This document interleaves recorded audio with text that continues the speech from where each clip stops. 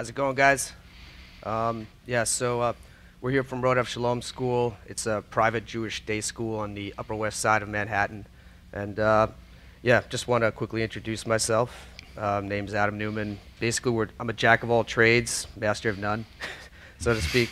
But we've been administering Macs now for over 10 years. Go back a long way with it, from monolithic imaging to then modular, and then we finally got our Jamf jump start in 2012, back when it was, we knew it as Casper then. But I guess, I don't know, was it the mattress company? Is that why we call it, we don't use Casper anymore? I don't know, I'm ignorant about this. Anyway, that's basically all I have to say for now. I'm going to hand it over to Steve. Okay. I'll be back. Okay, so my name is Stephen Bradley. I'm the technology specialist at Rodef Shalom School. We are an independent Jewish day school based on the Upper West Side of New York City. And by now you're probably trying to place my accent, and it's north of England, near Manchester. I'm not a Manchester United fan, though. Okay. So we're just going to quickly go over the agenda of what we're going to go through over the next half an hour or so. So we are going to be talking about the one-to-one system that we set up this summer. And the way in that we did this was through the Apple Device Enrollment, formerly DEP. And our exact method, and the exact method that we followed through in order to achieve this within Rodef Shalom School. And then, to conclude the presentation, we want to talk about where we see ourselves going from here, and really the no step 3 as went over in the keynote. So right there you are looking at our life during the summer. This was one of 2 rooms. We had the pre-stage room and we had a file vault room, which Adam will talk a little bit more about later. But as you can see there, we have multiple laptops that were all plugged in through Ethernet and downloading the correct pre-stage. So the decision was made to go from shared laptops to that every single student would have their own individual laptop, which of course meant that we had to set all of them up from grades 5th through 8th. So the benefits of this are, of course, no more shared laptops. If you have shared laptops in your school, I can guarantee that you have students who leave the laptops behind toilets or leave them in God only knows where, all over, because the personal responsibility over those devices is minimal, because they can go to the carts, they can take them out of the carts, and then who knows from there. So already we're noticing that by giving people the personal responsibility over these laptops are named for them. They are the one that fully control that laptop. There's a higher level of responsibility, and they tend to look after them better. It's also an easier life for us. I remember years ago, we would be imaging at the time back in England. You had all these different departments who needed different software, different requirements, and then it would be a matter of working through a list. Oh, the history department requires X, Y, and Z, science requires X, Y, and Z. This is a great system, because now what we're doing is that we're giving everyone a uniform laptop and then making the applications available within self-service, so that then they are able to download themselves and have control over their own laptops. So as you can see here, there's a huge pile of laptop boxes with all of our faculty's names on. So the laptops are set up, they're ready to go, so then on the first day of school or in teacher week, the teachers can come into the office, simply find their name, take their box, and then begin doing the things that they need to do. Okay, so now, as I mentioned earlier, the way that we achieved this initially was through the Apple Device Enrollment, formerly DEP. I'm going to hand back to Adam now to talk about this in a little bit more detail.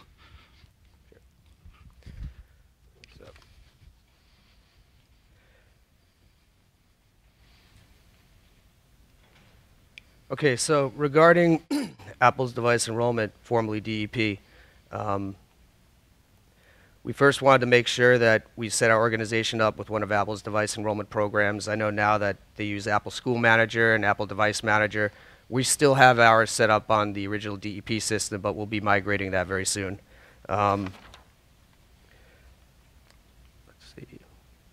We do believe that device enrollment is very key to the success for a one-to-one program.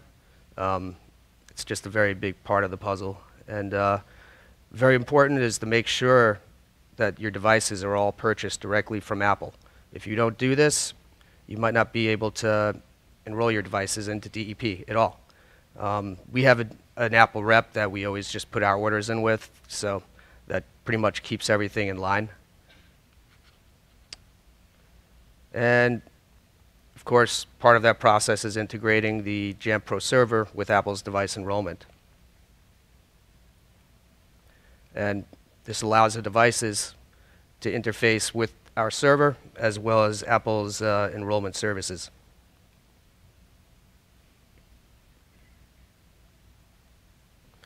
So just a couple of, on a more broad aspect of this, we established a DEP instance on our Jamf Pro server. And assuming all went as planned, all the devices that we would see on Apple's DEP portal, we would also then see within on our server itself. I'll actually go ahead and show you the handwriting. Sorry for the microscopic imagery here, but you'll just have to believe me that that red arrow points to the account that we created for Apple's DEP program. We called it dep@rssnyc.org. Very creative. And up there for the display name, this is our device enrollment program instance. We call it RSS MDM. There's no right or wrong way to do it. That's just how we did it.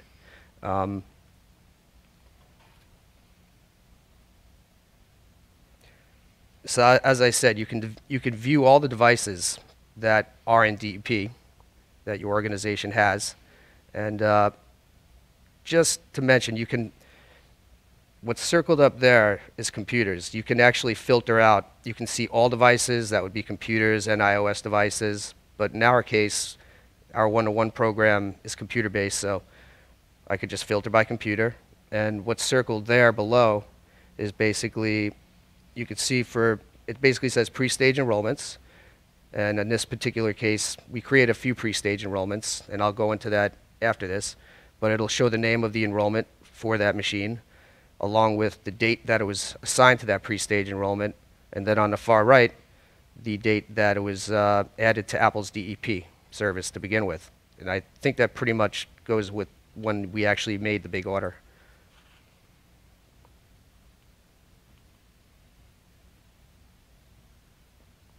So what we did was we created multiple pre-stage enrollments, faculty and students.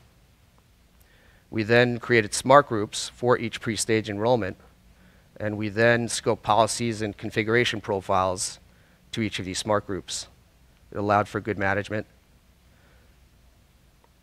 Specifically, being that we are K-12, we felt that it made sense to divide faculty and students. It's pretty easy to do. Makes sense. But depending on what kind of organization you're at, you can do this any way you want. You could have more pre-stage enrollments. You could have one for marketing, one for finance, one for engineering. It could serve their needs more specifically. And you'll just have to believe me, but on the far left, where it's cropped out, there is an option to click on pre-stage enrollments. It's computers, management, and then pre-stage enrollments. And right here, it'll just show we have two we created. One was called DEP faculty, the other was DEP students.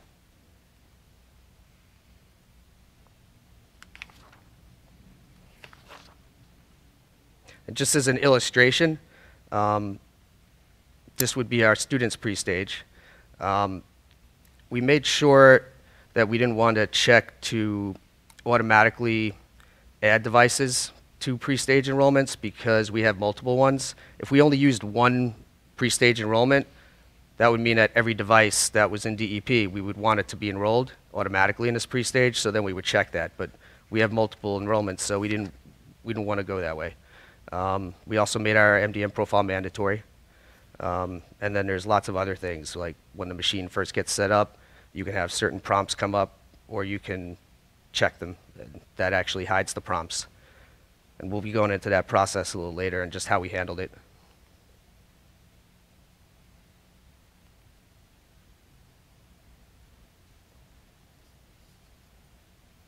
So just going a little more into it,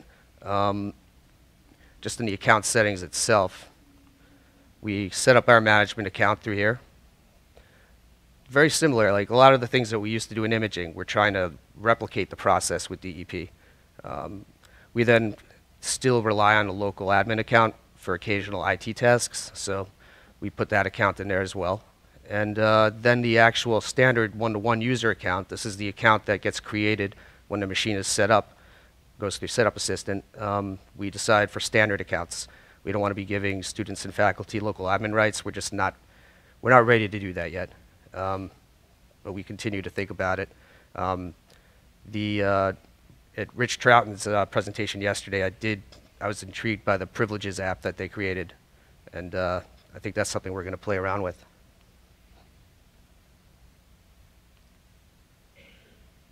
So basically, you can make your passcodes as complex as you want. You could set that here. Something I wanted to go into a little bit, it's just something that we ran into. We had actually piloted a small amount of one-to-one laptops for faculty summer of 2017. And after the fact, we then added a third-party SSL certificate. And after doing that, we noticed that we were no longer able to enroll faculty computers. What it came down to was the certificates settings. We still had left over in there the Jamf Pro Server built-in certificate authority. It was still listed there, and apparently that caused a lot of problems. So we were told that we actually should just delete that. Once we deleted it, everything worked as it should. There's actually a feature request on Jamf Nation. Don't automatically add Jamf Pro Server built-in CA to anchor certificates and DEP pre-stage enrollments when using a third-party SSL cert. Just take my word for it. It's up there on Jamf. Yeah, so we ran into that, and I'm sure others have too. So that was just one gotcha.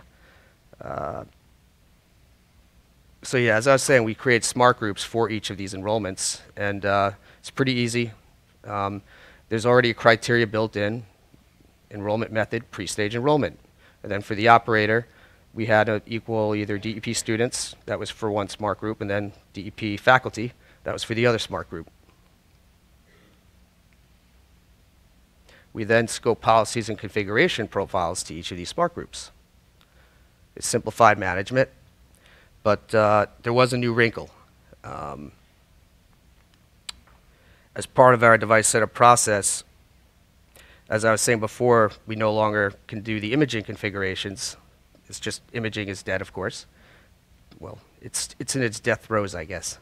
But so we created a policy in self-service that pretty much installs all the same programs and a lot of the same scripts and settings that previously were in our imaging configurations. It's part of the setup process. We have a little in-house guide that Steven's going to talk about after I'm finished. And here's just a typical illustration of the configuration profiles. This would be for a student machine. And we have certain configuration profiles that are more broad, that might be for everything. And then we have some that would be just for the student machines. Like we have a specific wireless LAN that the students connect to. So we set that up for student laptops Wi-Fi. We have certain other settings that are just for student laptops only. But then there's other ones that, the approved kernel extensions. That was for 10.13, and we had to create a whitelist for that. Now this year, we're testing privacy controls for Mojave. Currently blocking Mojave, because education environment, we're already trying to deal with software that is, the teachers still want to use it, and its compatibility is sometimes a little iffy, but it's a culture thing, I guess.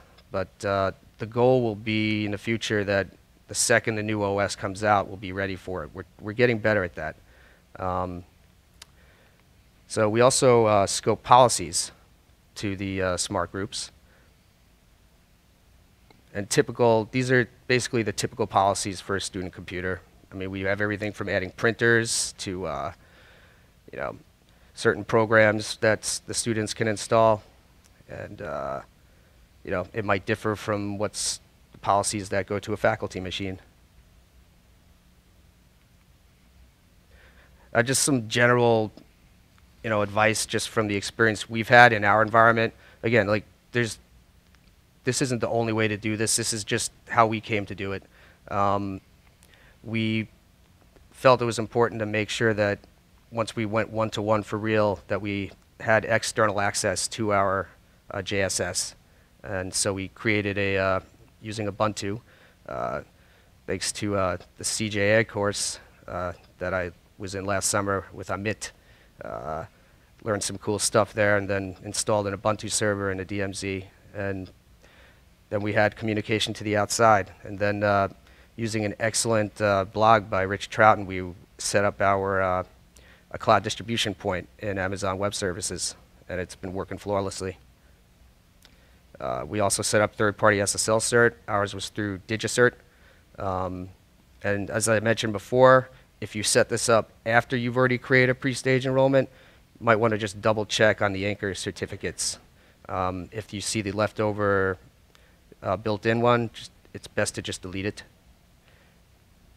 And then just for general, if you're just trying to look for answers and stuff, of course, there's Jamf Nation, some great communities, Mac Admin Slack channel. I've been all over that lately, mostly lurking, but so many smart people just submitting like just great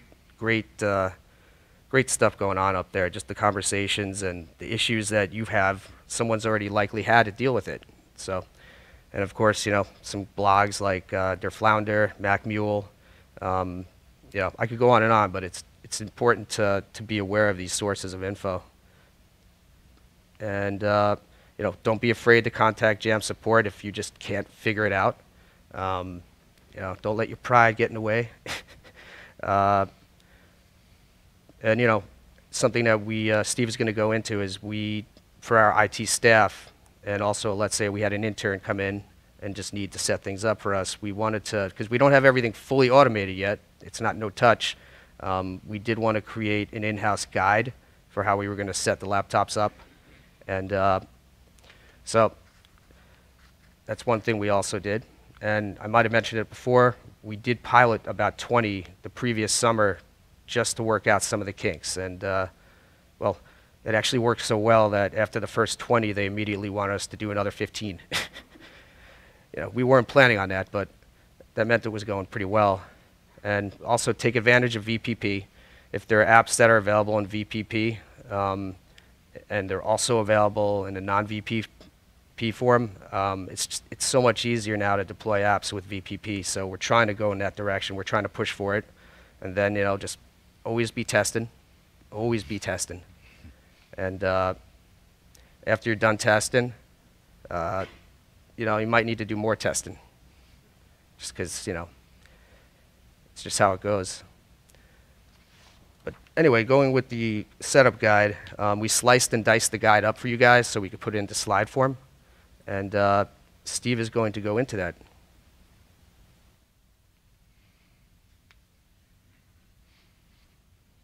Okay, thank you. So I think something that Adam touched upon that's very important is that the great thing about Jamf is that there's always 20 ways of doing something. But this was the way that we achieved our objectives. So once everything that has been set up in the JSS is ready to go, we then need to know how to get these laptops set up with this process. So this is the exact guide that we gave to the IT staff. Whether or not you're doing this yourself or you're having other people do it, I would highly advise that you create a kind of checklist so you can be assured of the fact that you're getting everything done correctly and in the right order. So this guide, I think Jamf are going to make it available online as well as the keynote after this. So if you miss anything, don't worry about it too much. Okay. So a lot of this will seem initially basic, but it's amazing how just forgetting one step, like forgetting to plug a laptop in or forgetting the power strip and turning it on, can result in disaster or at least highly delayed work.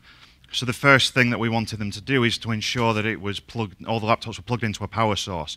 They were all connected via Ethernet because we had 30 laptops in the room at the same time, so we wanted to ensure a stable connection throughout the process. And then you can see so that we were setting these laptops up through internet recovery. And you guys may know this or may not, but there is different shortcut keys for internet recovery that do different things. The option that we went for is that these laptops were going to boot up with the option to upgrade to the latest OS available. And then step 2, choose English, providing that you speak English. If not, don't choose English. Okay, so this is going to be a familiar screen to I think probably everybody in this room. So we wanted to start all these laptops with a fresh, up-to-date build of High Sierra in this case. So we went into disk utility and we formatted the drives and then obviously renamed them Macintosh HD, ready to install High Sierra rather. And you can see there we were going through the process of installing. Don't forget to read absolutely every single word of that agreement before clicking next. Okay, and then of course installing High Sierra again. Going through the initial setup things, choosing the country and the keyboard and all that good stuff. Okay, so here's where it gets interesting. So you can see, because these laptops were registered in DEP, and also because we'd assigned them to either the student pre-stage or the faculty pre-stage, you can see there that it's saying that Rod F. Shalom School, I want to get the exact wording, can automatically configure your computer. In other words, it's been recognized that there's a profile waiting for this. And then you can see it's contacting the enrollment server and then configuring the Mac. And that depends if it's in DEP student, it will then pull down the student profile. And then if it's in faculty, it will get the faculty profile, as Adam went over before. So through Adam's settings, you saw before that an admin account had already been installed on the laptop when it was doing the configuration shown previously. So then we went and added a local user account to all of these laptops. Now we moved from every single teacher in the school previous to this had an iMac with a login. So we essentially just recreated their username and password to what they'd been using the previous year to try and make it a little bit more easy for them when they started school again. So you can see there, I think that's, yeah, that's Adam there when he did his. So once the user account has been created, it goes into the familiar looking High Sierra background, and then we had our text go into self-service. Now in self-service you can see highlighted right there, there's something called faculty laptops pre-stage configuration, and the student laptops, as you can probably guess, was student laptop pre-stage configuration. Now by hitting install there, you have programs such as Microsoft Office, maybe printers that are being used in those areas, and different settings and everything else. Essentially, it's a huge goodie bag of all different things that the users need as a base in order to do the work correctly. Once this is installed, the computer then automatically restarts. You can see there, so this is when it runs through the installation of all the different settings and applications and everything else. You say it usually takes about 15-20 minutes, right, Adam? Yeah. Yeah. Okay. So the final thing that we wanted to do, so we had this nice fresh install of the most up-to-date operating system possible at the time. So the only thing left to do in this stage was to install the updates. And I think at the time there was an iTunes update and there was a Safari update that needed to be put on. So we had them do that also. Okay, so the next thing is very much Adam's baby, Adam's project. So I'm going to invite Adam back to talk about encrypting the hard drives. Thanks. No worries. Yeah, so this was just regarding security and whatnot, being that this is an EDU environment and these are laptops. Well, we also had an EFI firmware password that we configured on all devices. But on top of that, we wanted to encrypt the hard drives.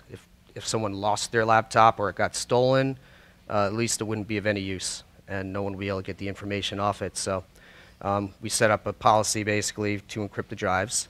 As part of our guide, the tech would click on Encrypt Max within self-service, and then it would just go through the process. It would ask you if you want to encrypt. Of course, you click encrypt, and it should show a little banner in the upper right indicating that you should log out at the next opportunity. If you log out at the next opportunity, it will then prompt you to enter your password. You put the password in, and that will commence the file vault encryption process. What we found is that compared to Sierra, High Sierra, the encryption process took ungodly long. So as Stephen alluded to before, we had a separate room. Like, the classrooms were all empty during the summer, so while one classroom was used for the initial setup of everything, we would then take these laptops, plug them into power, and we'd set them up in their own room separately, and the drives would just be encrypting overnight. And we'd come in the morning, and that encrypting process, the progress bar would be done. And one other thing that we found with High Sierra was that secure tokens were required in order to enable accounts for File Vault. And the only account that we found that was working with High Sierra initially was the account that we create upon setup. Our built-in admin account was not available when we'd first turned the machine on.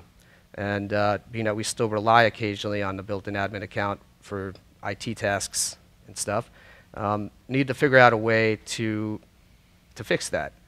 So basically, there were a few scripts that we worked with on GitHub, and the end result of the script was to add a secure token to our local admin account. And basically, the way the policy works is that a little pop-up will appear on the desktop. It says encryption update required on your RSS computer, and really scary words below. Per information security requirements, we need to update the encryption settings on your Mac. Please click the next button below. Then enter your password when prompted. Even if they try to ignore this, the box will not go away. They can't exit out. It will be in their face, so they'll have no choice. This is assuming that we don't already see this pop up the next day when we come in, because this is triggered. Once the drive encryption completes, then this policy gets triggered. So once that's done, you can also confirm how this works if under the hood, for instance, if you go into terminal and you go FD setup status, it will show that File Vault is on. If you type in FD setup list, it will then list the File Vault enabled accounts. And as you can see there in the terminal window, there's the A-Newman account, that's me, and then the local admin account. But if we did that same FD setup list before this policy ran, it would just show the A-Newman account. And I'm going to give it back to Steve now. Thank you. Sorry. So the final check for the text was just to go through a few things. So as I explained earlier, all these laptops were set up with an Ethernet connection. So something that could go wrong is that the Wi-Fi profile didn't come down properly. Don't notice because it's still got the Ethernet connection, so they've not noticed that the internet's not working correctly. So we basically just had them check that the Wi-Fi was set up correctly. And then you can also see that we wanted the dock to look like it's looking there in the picture. Something interesting, you might notice our school logo is on the dock. That was the case after we branded self-service. It changes the icon from the self-service icon to the Road of Shalom logo. So this is perhaps the most technical part of this entire presentation, is creating a label and sticking it on the back of the laptop. The reason that we did this was, so you imagine you have a room full of 30 laptops that are all going through File Vault, and then they've finished them and they've closed the lid and everything, and then it starts to become a problem of exactly which has got which username and turning them back on and everything like this. And obviously around the school we want the students not to swap laptops all the time. So simply just putting a label on the back and then writing the student or the faculty member's name on the side of the laptop, putting it back in the box was incredibly helpful. So the future, ideally, and I think probably everybody's the same, we want to get to a point whereby we can do this with far less input from our IT techs. We want to put more emphasis on the users doing these steps themselves, putting in their own name, putting in their username, their password. having basically everything in self-service and allowing them to install all of these apps and settings themselves. We're trying to take baby steps towards this. We've been trying to make our faculty comfortable with self-service, putting little treats here and there. Oh, you can install your own printers now by going to self-service. Oh, you want Photoshop, you can go to self-service. So now amongst our faculty, self-service is a familiar term, so that when we're putting more emphasis on them, it's not something that's completely alien. And then that increased buy-in is another big part of that. Basically give people a reason to use self-service before it becomes an absolute necessity to their job. And again, users' responsibility. The more emphasis that we put on our users to look after their own laptop and have a one-to-one laptop and have a responsibility for ensuring that the apps that they need to do the job are on the laptop, people take things more seriously. And then you see less broken screens, less loss. Encourage self-service, we've spoken about that. And then ideally it's the no step 3 philosophy. Ideally we want to get to a point where we can just buy the laptops, put them in the correct pre-stages, and then give them to our users and just have them do everything themselves. Okay. So thank you very much for listening, and we're happy to take any questions if you guys have them. I know it's nearly lunchtime, so we're not offended if you're not. Yeah, we've got about, thank you guys. Thanks. Thank you. Got about 15 minutes for questions, so feel free to come up, line up and ask them. I actually have a quick one for you guys. Fire away. Besides the increase in hardware going to one-to-one, have you seen an increase in workload for the two of you from going from a shared model to a one-to-one model, like your day-to-day tasks? Interesting. Not really, actually.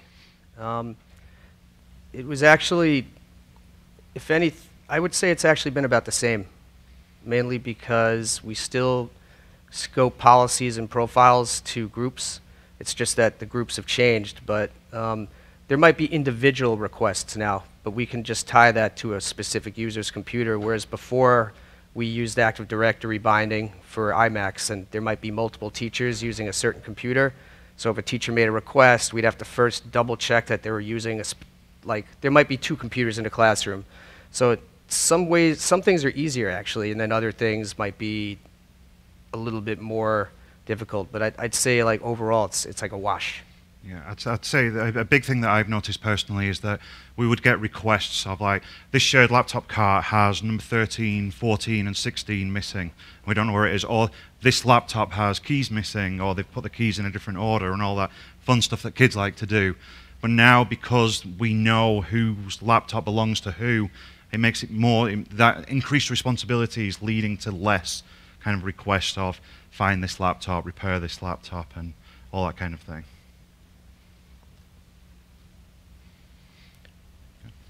All right, oh, got a question.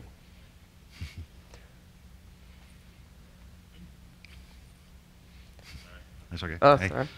I've been listening to one-to-one conversations during this conference, and something that people seem to talk a lot about is because there's a larger number of devices, you know, what if they're lost or stolen? Like, do you encounter that more frequently now, or have to deal with that? I think if anything, we had more issues when we had shared laptop carts. Laptops would just kind of disappear, and one thing that helped was once we had external access to the JSS, some started checking in from the outside, and then we were able to put a passcode lock on them with a message stating where they need to go to send them back. And a number of them appeared at the security desk, like, you know, within a few days. And then otherwise, the DEP laptops, we can also lock those remotely. Even if we don't get it back, it'll mean that the person who has it won't be able to get any use out of it, and damn them, you know.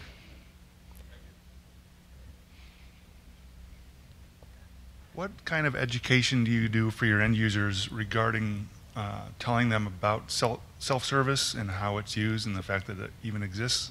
Good question. So the big thing, actually, after I attended JNUC last year, there was a session I attended, and it was basically about leaving incentives to use self-service. So if we could make users' life easier by getting them to go to self-service, then do so. So have all the printers available in self-service and things that make them go there and then they get comfortable with using it.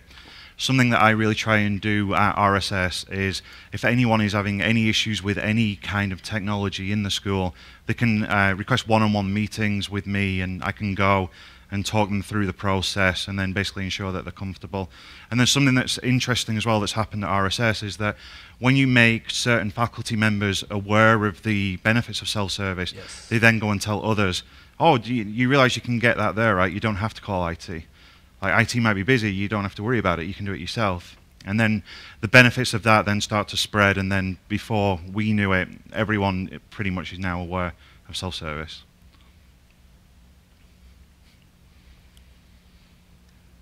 Cool. Yeah. All right, well, thank you guys. Oh, I think Appreciate we have you coming. another question. Oh, sorry. I got a couple for you if you don't mind. Oh, yeah, sure, man. So, what tool are you guys using to keep a record of previous passwords? Well, we're actually going to be allowing, we had a password, we basically had an encrypted file that, this was something from the higher ups, they wanted us to know like the students' passwords and everything. There might come a time where we allow them to reset the passwords to whatever they want, you know, but it has to, of course, satisfy the InfoSec like password requirements. That's sort of a culture thing. But yeah, we had an encrypted file that we had them on. You know, I'd say that's kind of like a no-no, but we sort of have to do it right now. Gotcha, gotcha. When you guys refresh laptops, how do you go about associating the new devices with the appropriate student pre-stage? Well, the student pre-stage is the same regardless of the age of the device, but for refreshes, we haven't had to do a one-to-one refresh yet because we just started the one-to-one, but I imagine, you know, we have basically a extension attribute that basically tracks how long we've had the computer for, and I think once it hits like whatever amount of days equals 3 years or something, it'll pop up and, you know, it'll be added to like a list, you know. Gotcha. And I think we're going with like 3 or 4 years, and then if that person, like, this is really more for faculty because right now what we did was for the middle school, 5th through 8th, we actually gave them recycled laptop cart, like from the carts themselves, other than the 5th and 6th graders got brand new ones, 7th and 8th. So what will ultimately happen when we do our first refresh, you know, I think we're still kind of learning how that's going to go overall, Yeah. you know. But it's a good question. Gotcha. And one last one. With student local accounts, do you guys run into any issues with updating or installing software due to lack of administrative privileges? Well, we have it so that the Mac OS updates automatically install, and you know, the user can't unclick that. And then we have a configuration profile for like the Office apps so that the Office apps are set to automatically update on their own without any user intervention. And you know, we can push out patches and stuff like that in the background. And if there's a restart required, you know, we'll put, you know, a message will pop up saying, you know, your computer will restart in so and so amount of time. If you know, unless you click restart now, it will eventually restart whether you like it or not. But we try not to do that too much because it's disruptive. You know? And if we need the students to have particular applications, we'll make them available in self-service so they can install them wwithout the admin credentials. Cool. Thank you, guys. No problem, thank you. Rob? All right. I think that's it. Yeah. Thank you, Adam and Steven. Really appreciate it. Thank you very much. Thanks.